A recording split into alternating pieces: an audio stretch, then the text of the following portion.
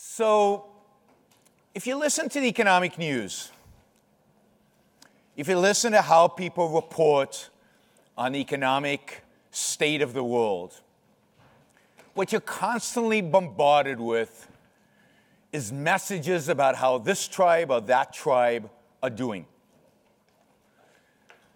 Now, sometimes the tribe is a big tribe.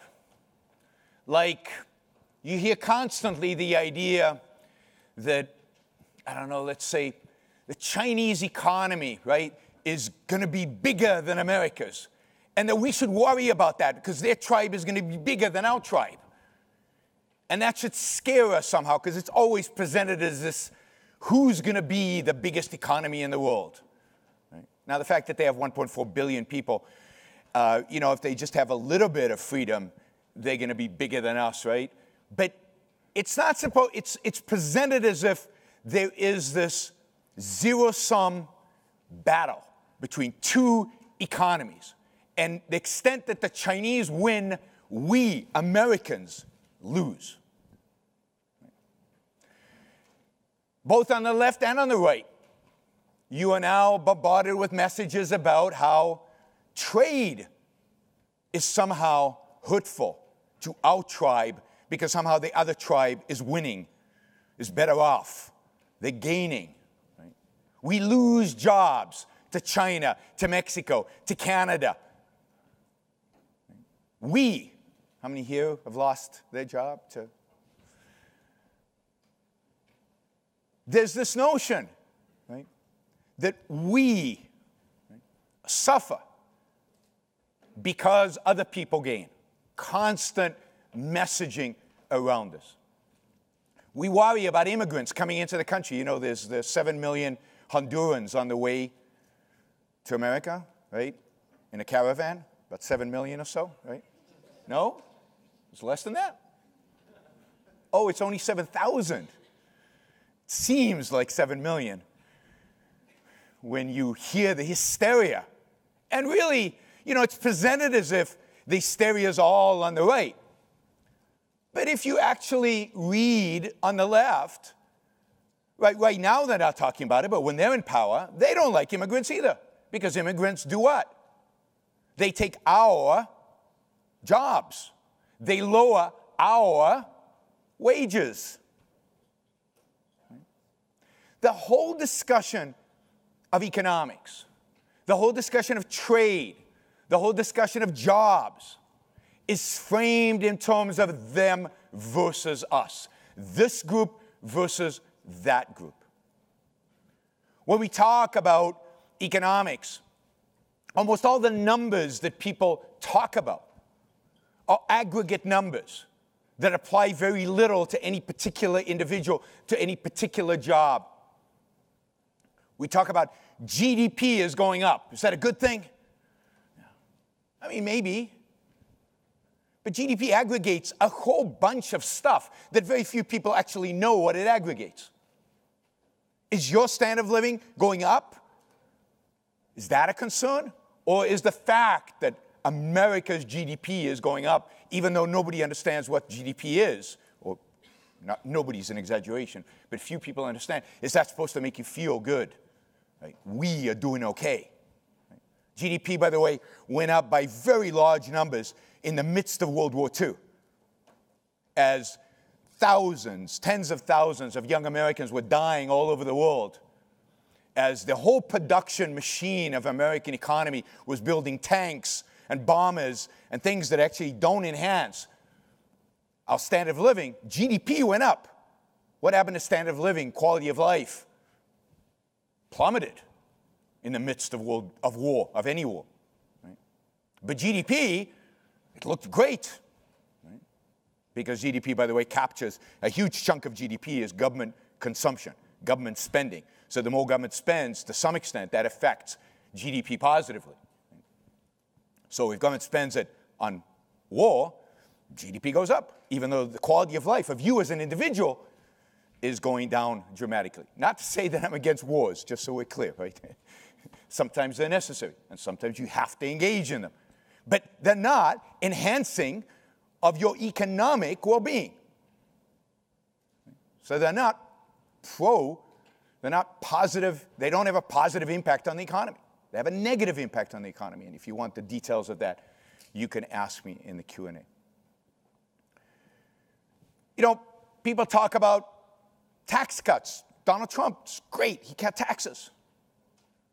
On whom? On some people he cut taxes, on other people he didn't. Taxes for some people went up during this thing, right? During the tax cuts. If you live in California or you live in New York, your taxes actually, and you're in a top marginal tax rate, your taxes actually went up. Right?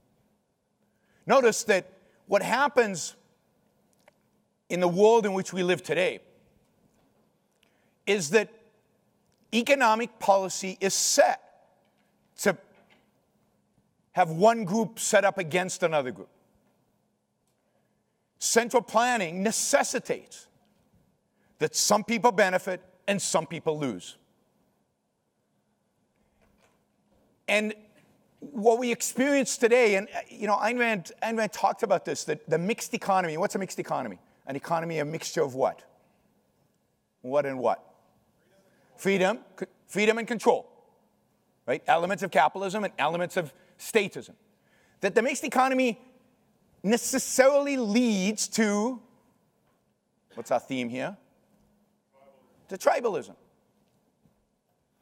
Because if the government's going to regulate, if the government's going to control, and they're going to regulate me, what am I going to try to do? I'm going to try to go out there and convince them not to regulate me. Now, do I have power as an individual, as a small business? No. What do I have to do?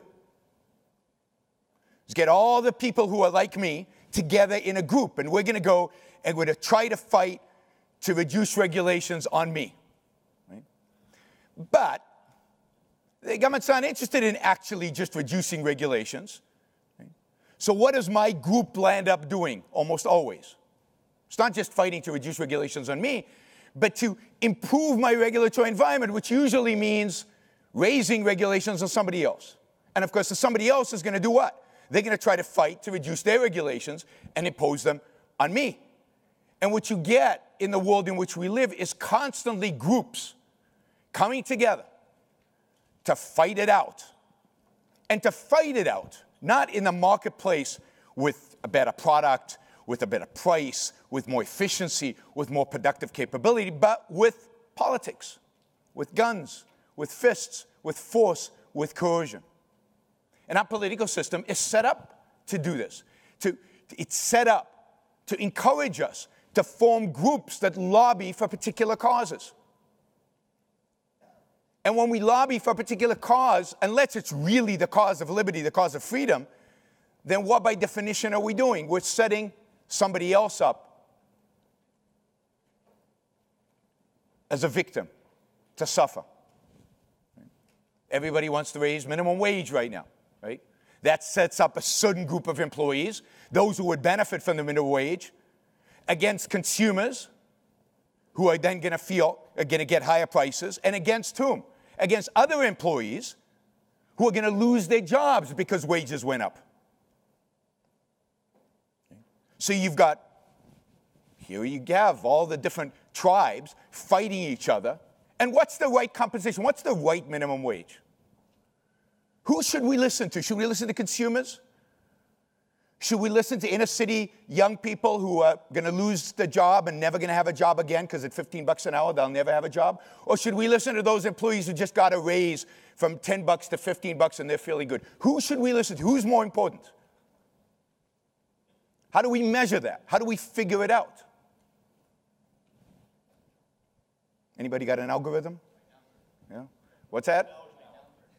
By the numbers. By who gets to vote more. Maybe.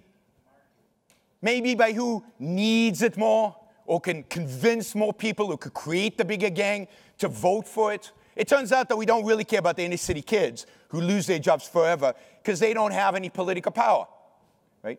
But to tell the middle class that we just increased minimum wage to $15 so they can feel better, they can appease a little bit of that altruism, to help a few people, and we evade the people who are suffering, that's okay. Sacrifice is good in that condition. So it's not actually which group is the biggest, who can rally the biggest group around their cause, who can engage the biggest group, the most voters around their cause. And every decision, every single decision government makes in the realm of economics today is motivated by these kind of ideas. Once you accept the idea that that government is going to plan the economy, including allowing some areas to be relatively free, but not every area, then by what standard should they plan the economy, given that it's impossible to plan an economy? What's the standard? The standard: who has more votes? Who can put together the biggest gang? Who can pound on the table the loudest? There is no standard. There's no correct approach to central planning. It's not like the Republicans get central planning better than the Democrats. Right? It's no. Central planning is wrong.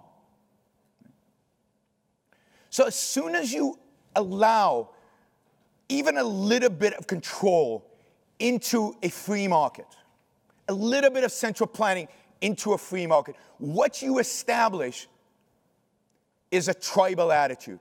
What you establish is pressure groups who then start fighting, who then start lobbying, who then start rallying voters. And what you get is that slippery slope that Ayn Rand constantly describes in her nonfiction writing, where one control leads to another control, leads to another control, and soon enough, we are where we are today, where almost every element of our economy, or big chunks of our economy, are being controlled and being fought over. What's the alternative? The alternative is to focus on the individual and what is best for the individual. And what is best for the individual? Once the rule of law, as Tara Smith described it, once the rule of law is established, what is best for the individual? To be left free. To be left free, to be protected, to have his property rights protected, but otherwise to be left free. And this is why Rand advocates for a separation, a complete separation of economics from state.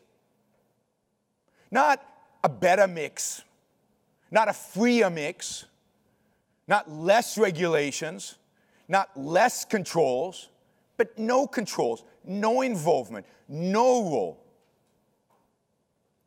So that every individual is free to pursue his life, to pursue the rational values necessary for his own survival, to pursue the productive resources he needs free in voluntary exchange, in win-win transactions where people are benefiting from one another. Where his wealth is not taken and redistributed, thus creating other tribes, right? There's the whole tribal issue of some people, money's taken and given to others. Who's it given to? Who gets to decide? Which groups get it? There are like 300 different welfare programs in the U.S., right? All targeted at different pressure groups that have lobbied to get some of the goodies, some of the loot that the government has. But if you separate out, if you say you cannot use force to redistribute wealth, you cannot use force to control productive activity, you cannot use force to intervene in the process of individuals trading voluntarily among each other, and you leave individuals free to make those decisions for themselves, well, partially we know what happens, because any country that tries this even a little bit, any place that tries this even a little bit succeeds enormously. But also when you have that mentality, when you have that approach, then is China a threat to you? What does China represent, really? Like trading with China. Bad for America? Who trades? Does America trade with China? I mean, a tribal approach says America has this huge trade deficit with China. Now, we can get into the economics of what that even means, but America has a trade deficit. We buy a lot of stuff from China. Now, as far as I know, America doesn't buy anything from China. Actually, zero. Because I don't know what America is, right? It's a border with a certain geographic area, with a certain system of law. But America doesn't buy anything. I buy a lot of stuff from China. You know, my favorite prop at lectures is assembled in China. Do you know how many places have stuff in here that is part of the iPhone? From how many countries is there stuff in the iPhone? Anybody know? Something like 60 countries. In other words, 60 different companies, millions of individuals all over the world are making stuff, are producing. And it all gets put together into this little thing that arrives in my home, I guess from China through some warehouse somewhere, right? Am I being exploited? Right? Are we losing jobs to those 60 countries? Because, no, I'm benefiting. And every one of those any one of those individuals working for all those 60 different companies, or 100 companies, or 3,000 companies, whatever the number is, in 60 different countries, every one of them has benefited from the fact that they've traded. Every one of those transactions have been win-win trade transactions, voluntary trade transactions in which both parties have won. And at the end of the day, you get one of these. So you can take an individual perspective. Trade is wonderful. I benefit. The person I traded with benefits. Other people they traded with benefits. I love trade with China. I love trade with anybody. And whoever can give me the best product at the best price is my friend, right? Benefits my life. I'm not hostile to people outside the borders because there's some border if they're productive and they're creating something that benefits my life. We're getting to the point where it's not just, the tribalism it goes like this. First it was Buy America, and you should all read Harry Binswanger's essay on Buy America as non-American. Right? It's not American to buy, but now it's not about Buy America. Buy America is relatively, innocuous and individualistic. Now it's about Buy Atlanta. And soon it's going to be about Buy Midtown Atlanta. Right? We're in Midtown right now. You got to buy only produce that was produced right here in little gardens outside with vegetables that come from Midtown Atlanta. And if you get a kiwi, then that's from New Zealand, and that's bad. But that's the level at which this tribalism, if you don't challenge the Buy America, then why not buy Texas? And then why not buy Austin? And then why not buy your little local neighborhood? But again, the individualist approach is, no, I want to produce and then I want to consume the things that make my life better, and I will trade with anybody who makes my life better. I don't care where the border is. I want to hire the best employees in the world. Why does it matter what color skin they have, or what it says in their birth certificate, where they were born, or when they crossed the border, or how they crossed the border? I want to hire the best people.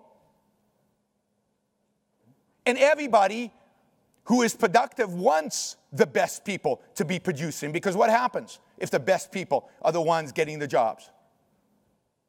Then our standard of living rises. Our quality of life rises. The products that we get, their price declines. We get new innovation and new creation and new things. Life is better when we respect freedom, when we respect the individual. So only if you get a system that actually separates out economics from politics. Economic power, what's economic power? How do you gain economic power?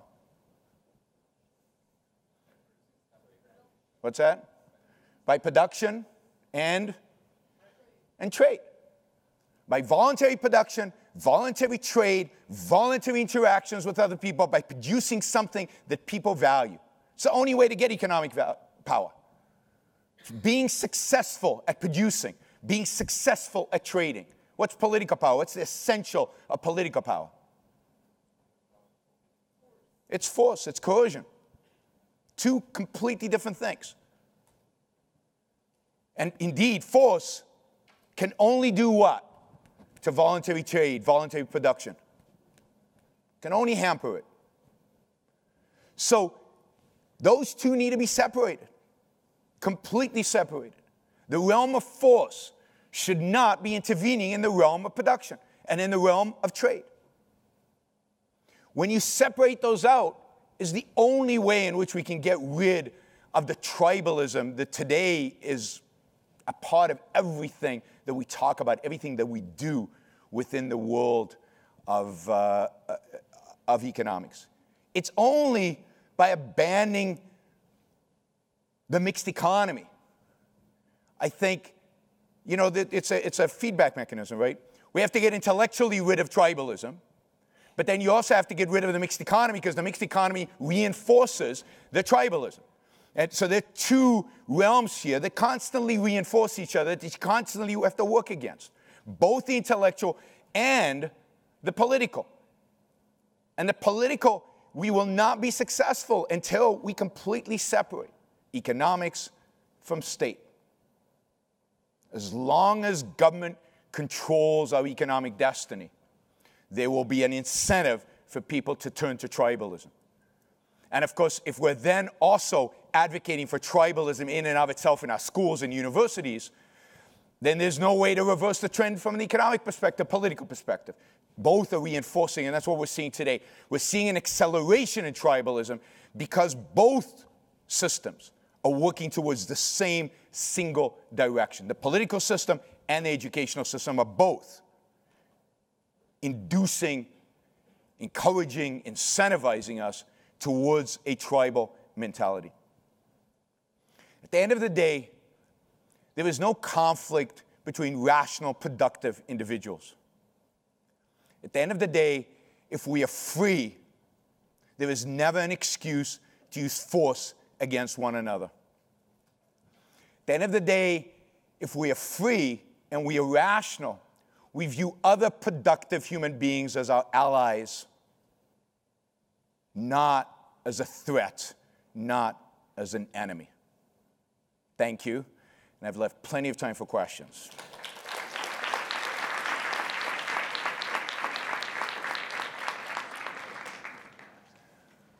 I figured on this topic there'd be lots of them, and I'm right. All right, go. Sure. So actually, I just wanted to ask about that last part. You said there's no conflict, right, between rational individuals. Now, this is something I've been thinking about recently is like, there is, I feel, in a certain sense, a conflict between people like, say, Jeff Bezos and Elon Musk, where they have these, companies that are, like one's going, they're both, SpaceX and Blue, what's it called? Blue Origin, right?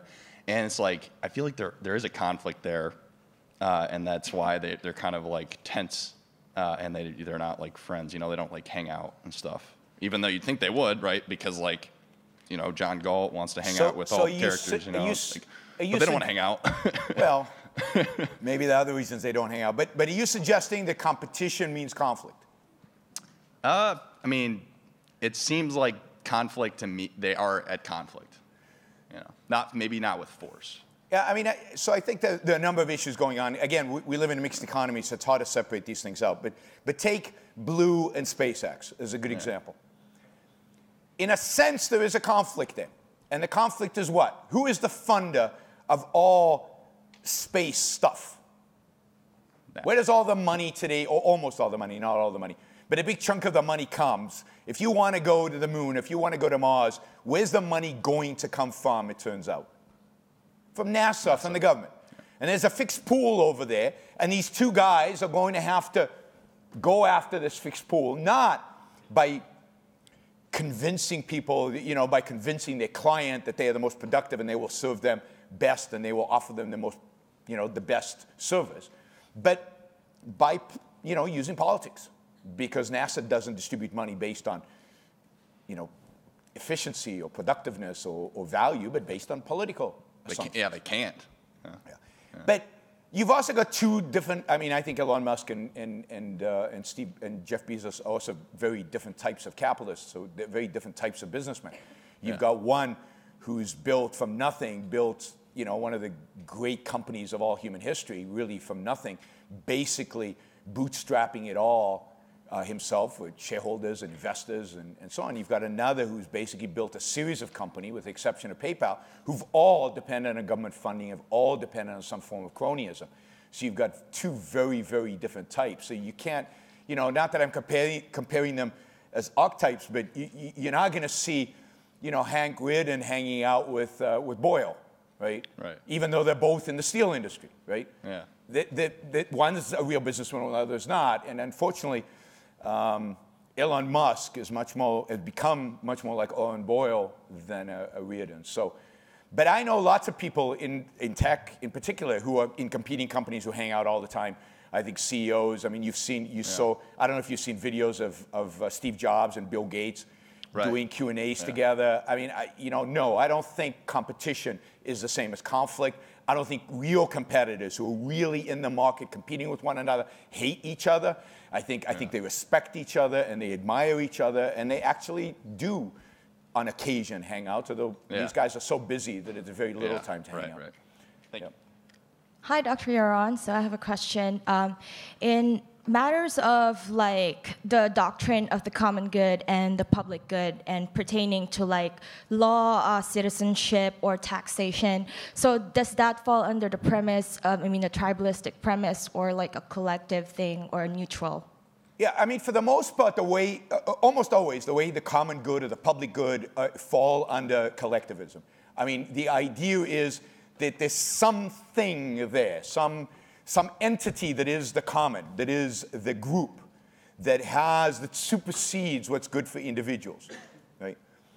And so the whole idea, when people talk about the public interest and the common good, is a collectivistic premise that places this entity of the public above the rights of the individual. Objectivism views it differently. The public is just a collection of individuals. The only truly objectively thing that is good for the public is the respecting the individual rights of individuals. But the standard is never the public. The standard is never the common, or whatever they fill in, or the United States of America, or it's the individuals within, it's the individuals that comprise it. And the only thing in the realm of government that relates to that is the protection of individual rights. If you protect individual rights, the public takes care of itself, in a sense, right?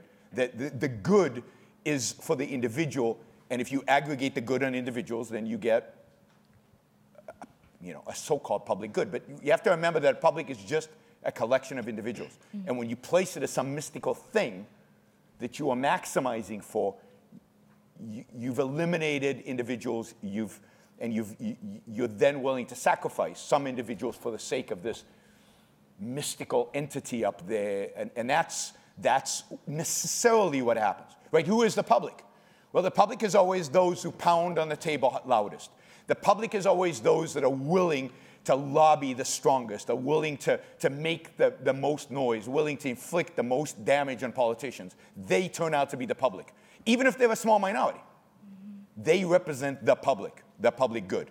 And you end up benefiting them at the expense, at the sacrifice of individuals who are not part of that group. And in the end, and this is what always happens when you set up win-lose relationships, which that is, some people lose, some people supposedly win, those are always lose-lose relationships. Because even the people who supposedly are lobbying and they're getting a benefit in the short run lose in the long run, because in the long run there's less freedom, and therefore even just from an economic perspective they're going to be poorer. They're going to have, the goods that they buy are not going to be of high quality. There's going to be less innovation, less progress, and ultimately one that slippery slope where, there'll be a real crisis and real economic problems that they will suffer from. So they benefit in the short term. It's like a Bernie Madoff who benefits in the short term from having the money, benefits in quotes, but long term it destroys his life. It destroys his life at every point. He's never really benefited from. And the same with these groups that get stuff. They know they didn't produce in order to get that stuff. They know they didn't deserve it. They don't earn it. So it doesn't mean anything to them. So in the end, every win-lose is a lose-lose, even in the short run. Thank you. Hey, Dr. Brook. My question is about, you said how war doesn't help the economy. If you want to ask about the details, ask in the Q&A. So that's my question. If you can end off the question with, what did the deregulations under Truman in 45 and 46 actually look like? Because I always find it so mind-boggling that 2 years of relative good made up for 15 bad. And I just would love to know the economic history. I don't know everything that Truman did or right after the war. But I think the main thing that happened right at the end of World War II is that government spending shrunk dramatically. I mean, it was a massive percentage of GDP. I don't remember the numbers because of the war effort. And then suddenly, all their money, in a sense, got returned to its owners into the private sector. And it got applied, instead of to building tanks and bombers and guns, to productive activities. So you got this massive influx of capital that was being, in a sense, destroyed during the war effort. Again, a necessary war, so this is not an argument for pacifism, but a necessary thing. But now all those resources got applied to the actual private economy. And there was a lot to do, right? There was a lot of stuff to build. There was a lot of demand at the time, so the US economy did very, very well afterwards. But because it wasn't really deregulated, that is, because in the late 40s and early 50s, they didn't actually challenge everything that FDR had done during the 12-plus years of his administration. They had to be a negative outcome, and the negative outcome manifests itself ultimately in the 60s, when the welfare state is expanded. Again, that slippery slope when it's expanded, and then with the inflation of the 70s and the stagnation and stagflation. So we paid the price in the 70s for what FDR did in the 30s. I mean, and we paid it throughout to some extent, because economic growth would have been even faster and even greater. But it was visible in the 70s. And I would argue, and don't ask me to explain this, but I would argue that the 2008 recession is a consequence of FDR's actions in the 1930s, right? Because it's that regulatory regime set up in the 1930s that leads to the S&L crisis, that leads to the 70s, that leads ultimately to the collapse of Freddie and Fannie. The first, which one of them? Fannie, I think, was set up under FDR. So all of that legacy of statism that was established in the 1930s, we paid for. We're still paying for, and we'll continue to pay for it until we dismantle the whole thing. Thank you. One of Ayn Rand's strongest political points is that markets and anarchy are incompatible, and that we need a monopoly on force to enforce people's property rights, enabling trade to flourish. Yes. International politics, however, is essentially anarchy. There isn't a monopoly of force. And so you have powerful actors that themselves are not rights respecting, such as like Saudi Aramco and Russia's Gazprom. They might be able to provide you with the best product at the lowest price. My question is there a role for a rights respecting government to bar its own citizens from dealing with unsavory actors like that on the international stage? So yes, but you have to be very careful on what that means and how you define it. And look, this is a whole area of foreign policy, which I think is crucial and important, that there's not a lot of writing on, and there's not a lot of real analysis on, but absolutely. And I've categorized countries, I think, into three, and this is my category, this is not objectivism, this is me, right? Into three categories. There are countries that are enemy countries, clearly threatening to you, and they want to take your stuff and they want to kill you if they have a chance, right? And I would say it is the responsibility of a rights-respecting government to bar you from trading with those countries. You should do nothing that enables those countries in any way, right? So I would take today North Korea, Saudi Arabia, Iran are countries we should not trade with. And if you want and ask me what to do about Saudi oil, I'd be happy to answer that. So that's one category. There's a second category of countries that don't respect the rights of their own citizens, but are not a threat to you, are not at war with you in any kind of sense, are not threatening to you. And then I think the government's response should be to say, look, these are countries in which they have no respect for rights, but you get to decide as individual citizens whether you trade with them, because benefiting them is not hurting the individual rights of Americans, because they're not a direct threat to the rights of Americans. And then there are relatively free countries in which And there's also all kinds of legal implications to that, and what the government would do, in each one of those situations if they confiscated your plant or everything. I think there's a lot of work to be worked out in the realm of foreign policy and figuring out in the theory of how to apply politics to foreign policy that would deal with that. But absolutely, the government should embargo, should ban. And this is my point about China, because people talk about China. China violates intellectual property rights of American companies, and therefore we should raise tariffs on them. In other words, we should raise taxes on Americans because the Chinese are violating the property rights of Americans. How does that work? Right? That's a puzzle, right? My view is, if you can show that product X was built because of stolen intellectual property, then you should ban product X from importation into the United States. You're not allowed to trade in stolen goods, right? Stolen goods, it's a crime.